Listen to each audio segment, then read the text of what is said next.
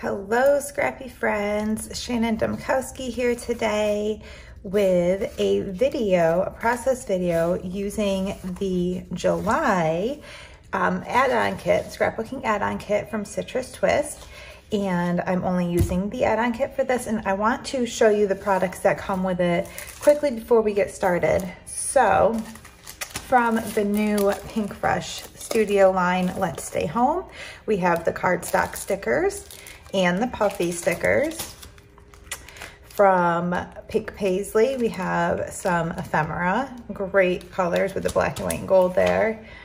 These adorable bows, which are very three-dimensional, and I believe that they are from the new Maggie Holmes Sweet Story line. And some thickers here, capital and lowercase. And these are some of the papers, which are a mixture of Pink Paisley, Maggie Holmes, Amy Tangerine, Pink Fresh Studio, Heidi Swap, and then some more Maggie Holmes, and of course the white cardstock and a colored cardstock, as comes in every add-on kit. And then I have the papers that I have already chosen to use with this layout, which is one from the Here and Now line from Dear Lizzie, and then two from the Maggie Holmes Sweet Story line. So for the background of this 12 by 12 page, I have decided to use this paper from Maggie Holmes Sweet Story line. I really love the frames, and as you can see, I've already cut out a few of them, just because watching me cut with an X-Acto knife for a few minutes would probably be pretty boring. I did indicate there's a few more I want to cut out, but these are where my photos will go in my journaling. And before I made the video, I went ahead and measured the inside of all of these frames so I could print pictures to size, because of course it's not a normal size picture. And you could probably get away with printing them 3x4 if you didn't want to get technical, but I would make sure that the focus of the photo is kind of centered so it doesn't get cut off by the frames. And then I did the same thing for my journaling, and I am going to go ahead and get started putting this layout together.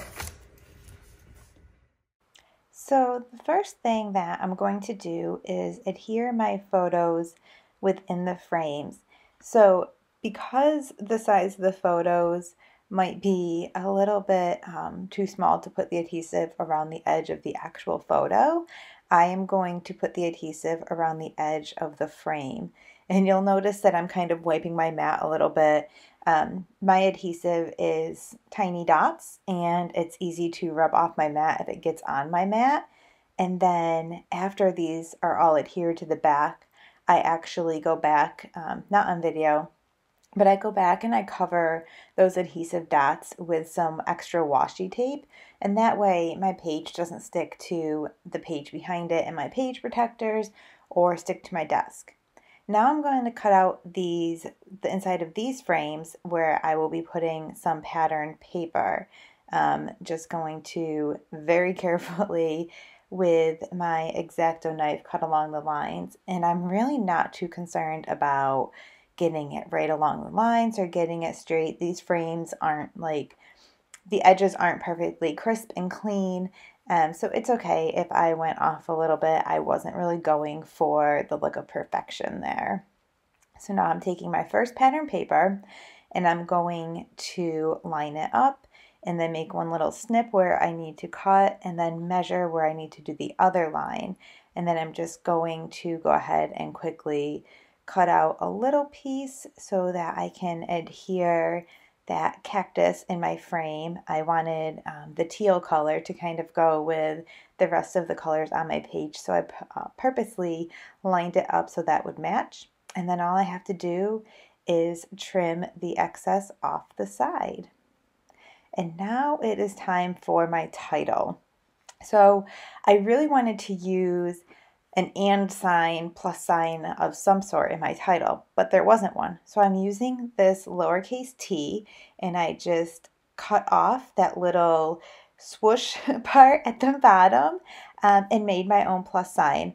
And I do that with letters. Sometimes I'll make E's into F's or L's, or maybe G's into C's. It just gives a little bit more mileage to the alphas. And another thing I like to do, especially on alphas that come on clear pages like this, is I like to line up my title along the edge. So just a tiny little piece of that letter is attached to the edge of that cellophane. And you'll see why I like to do that in a minute here. This letter, these alphas are a little bit wonky, so it doesn't really matter to me if they are in a perfectly straight line. Usually that's a concern of mine, but right here it really isn't, just because of the nature of how the letters look. So now I have my title, and the reason I do it on the edge is because I can line it up and I can make sure it is centered, and I can put it on in the perfect position, and then you just gently pull the cellophane out from underneath, and I will go ahead and place my and sign there, and my title is done. Okay, now it is time to place my embellishments. And I don't know about you, but this part always takes me the longest. And I don't adhere anything down until the very end, because I tend to move things around a lot. So you'll see in that kind of maroonish pink square, I've already placed a rainbow chipboard sticker that I knew I wanted there. But I always search through all of my embellishments, kind of move things around, get a feel for things before making anything permanent. So here, that little sticker, the flag says backyard shenanigans, and shenanigans is one of my favorite words, and it just matches that picture of my daughter perfectly. And then I'm just going along placing, trying to pull stickers that have colors in them that match the frames on this paper. And the paper is from Crate Paper. It's one of the Maggie Holmes papers, and a lot of the embellishments that I'm using are from the Stay at Home line from Pink Fresh Studio, or the Let's Stay Home line from Pink Fresh Studio. And then there's also the Pink Paisley black and white, and I went with those because it kind of, it's a neutral amongst all these other colors.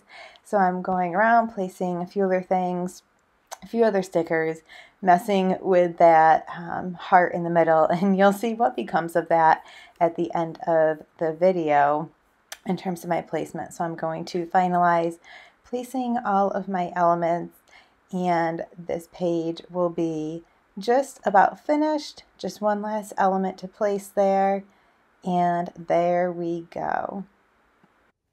Okay, just kidding. That page wasn't done. So you can see I just moved the love heart, and these are my people puffy sticker. The page just felt too heavy to me with the giant dark heart taking up some of the white space, and everything else was kind of anchored to the edge of the frames or within the frames, and I didn't like the look and feel of it, which happens sometimes. And thankfully, though my adhesive it's permanent adhesive, it's pretty easy to lift up, and that's why I only lightly press everything down as I'm making my pages, in case I need to lift it back up again. So now this page is done.